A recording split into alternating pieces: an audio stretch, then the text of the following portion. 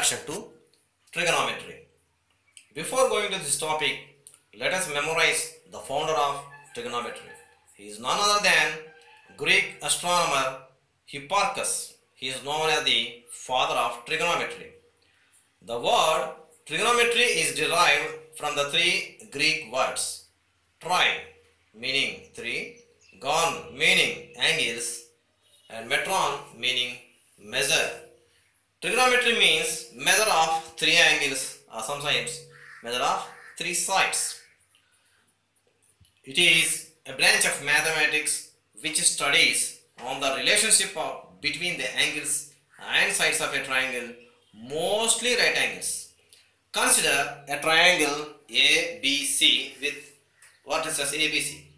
Here, angle A, angle B, angle C are the angles, and let small a be the side opposite to angle A and small b be the side opposite to angle B and small c be the side opposite to angle C.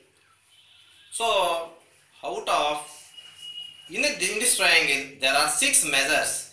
They are angle A, angle B, angle C, three angles, and there are three sides, small a, small b, small c.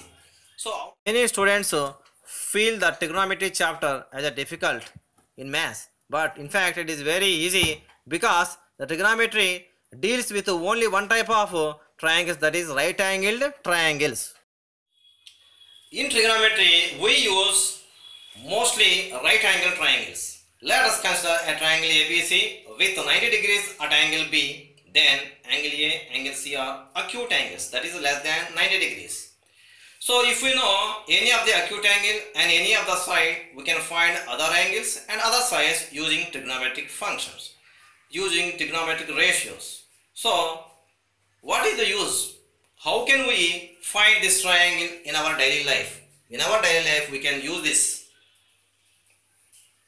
Let us consider a man looking in the front of tree. If we know the angle and the distance from the tree, we can find the height of the tree. We have to know first of all. In the same way, if you are looking before a Qutub Minar, if you know the angle and the distance of the man from Qutub Minar, we can also find the height of the Qutub Minar. Here a man is seeing a mountain at a long distance. If you know the angle of elevation and also the distance between the man and the mountain, we can find the height of the mountain without measuring. Here in the two-story building, a girl is seeing a flower outside the river. If we know the angle and the height of the building, we can find the width of the river using trigonometry.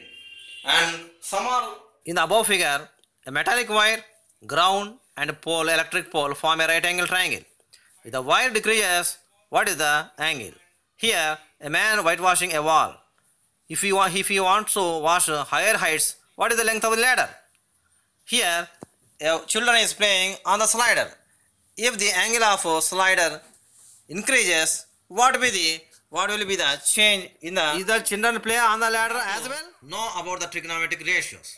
It is nothing but the ratio of sides. Consider a triangle ABC with 90 degrees at angle B. Then the side opposite to 90 degrees is called hypotenuse, and AB is called adjacent side to angle A, and BC is called the opposite side to angle A. So now different trigonometric ratios are defined as sin A is equal to opposite side by hypotenuse, cos A is equal to adjacent side by hypotenuse, tan A is equal to opposite side by hypotenuse, and cosecant A, secant A and cot A are defined as well. But these six trigonometric ratios are sometimes students feel difficult, but it can be remembered easily like this. Sin A is equal to opposite side by hypotenuse, that is O by H. Cos A is defined as adjacent by hypotenuse, that is A by H. Tan A is defined as opposite by adjacent side, that is O by A. It can be remembered as soldiers of Hindustan can always have tea or alcohol because they are protecting our country at cool temperatures. So here SOH means sin is equal to O by H.